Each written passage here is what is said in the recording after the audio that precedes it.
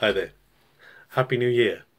It's January the 1st, 2019, and I'm just making this extra section of my video blog for those of you who've been following through the scriptures with me over the 2018.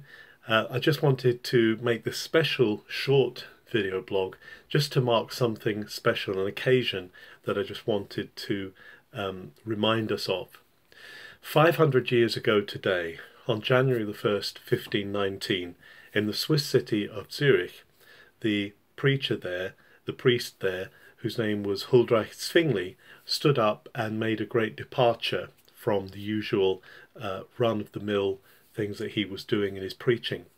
He started, instead of sticking with the lectionary, instead of sticking with the set readings that had been given him by the church for that day, he went to Matthew chapter 1 and he began to expound little by little the book of Matthew.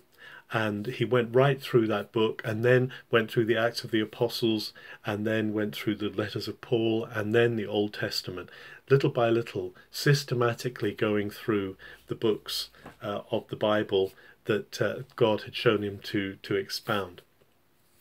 That was because of his own quest to know the reality of the original scriptures.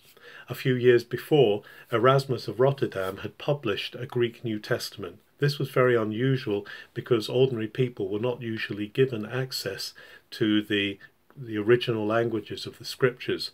Those were seen to be kept for the high doctors of the church and the priests who were in charge of the liturgies, and so it was seen as a dangerous thing for people to get hold of the Greek scriptures.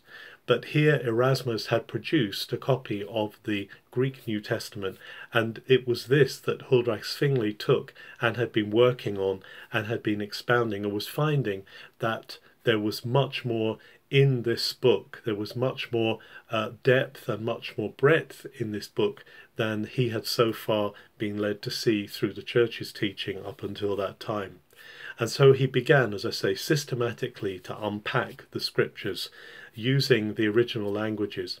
He formed a small group as well of students, and among those students were two called Felix Manz and Konrad Grebel. And within a few years, Felix Manz and Konrad Grebel had become the leaders of a new movement, of a radical reformation. Huldreich Zwingli himself had stayed in the state church, or had stayed in the what we call the magisterial church. He was willing to rely on the power of the state to enforce and sometimes to coerce the will of the church. But these folks, Konrad Grebel and Felix Manz, were what we call original Anabaptists, and one of their themes was that they don't coerce people, that faith has to be something that comes from their hearts. And so they very much are those that I would look to as being an origin, as being a source of what we're seeking to do today, that out of the faith of our hearts we're continuing to give ourselves to the study of scriptures, and for me that includes in the original languages, which are so powerful and which allow us to break out of others' interpretation and having to look at things from the monopoly of a great language. We today live in a place where English has become a real monopoly language, and so many people speak English. We're in danger of just relying on the English translations that we have. But when we can go back to the originals and we can pick things out and we can look at what's going on, then it gives us so much more insight, so much more depth and breadth, just as it did for Huldreich Zwingli on that January the 1st, 1519, half a millennium ago. Have a very good 2019 and enjoy the rest of this day, January the 1st.